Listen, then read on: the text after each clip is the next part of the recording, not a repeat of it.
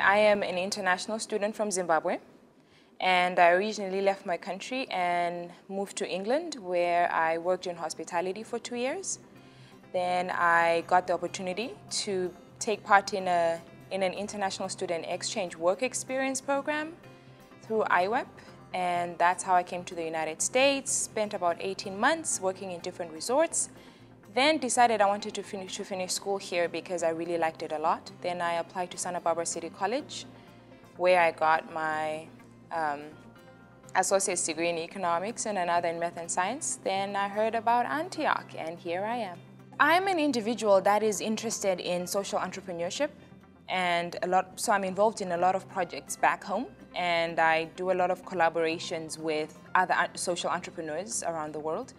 And AUSB has, the praxis for social justice, and its core purposes were very attractive. And I got the opportunity to tailor my degree around those, around my interests and my future goals. So that was really great. And of course, the small classrooms, the discussion-based learning, that was very appealing because I like to talk.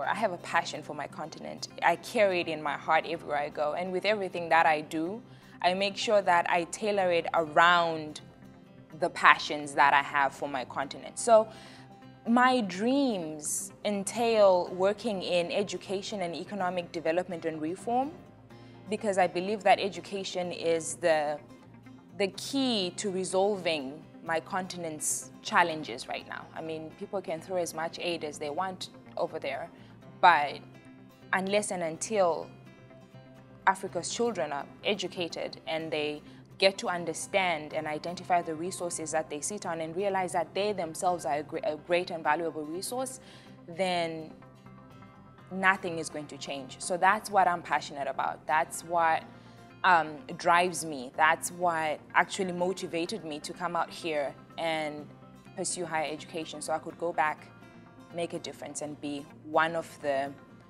people that will bring about positive change. My mother grew up at a time when our country was still colonized, and so did not have the opportunity to go to school. In fact, she did not even complete high school. And the same applies for my grandmother. She only went up to standard 2, and my mother only went up to standard 6. And standard 6, I believe, is junior high or middle school, I think. But they didn't let that stop them at all. That's why I say they were the greatest entrepreneurs ever. I mean, of all people that I've met, that I've seen, that I've come across, they had the ability to take basically anything and everything. If it's tomatoes, if it's onions, if it's sweets, if it's biscuits, they'll buy it wholesale, package it up, sell it, cross-border trading. Those are 2 examples of very strong and industrious African women. And I think that once, if I have the opportunity to help cultivate women and help teach them the skills that they need to actually turn those ingenious entrepreneurial skills into full-on businesses that can sustain their children, then you have children, all children, male and female, being educated and the family being well off, and it ends up spreading out to each and every individual country. Being here and studying in this country here at AUSB, to me, is a dream. It's a dream come true, but it wasn't just my dream. It was my mother's dream, my grandmother's dream. I think I had a great education here at AUSB.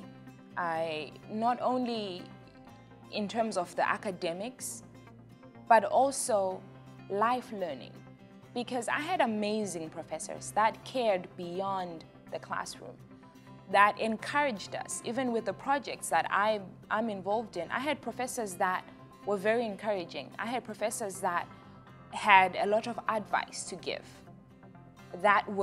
they were more mentors than anything else. And to me, that is a very valuable part of education that a lot of people do not take into consideration. It's not just about the grades. It's not just about what's in the classroom, but I got to learn beyond the classroom. At AUSB, they're opening doorways and planting a seed for positive change.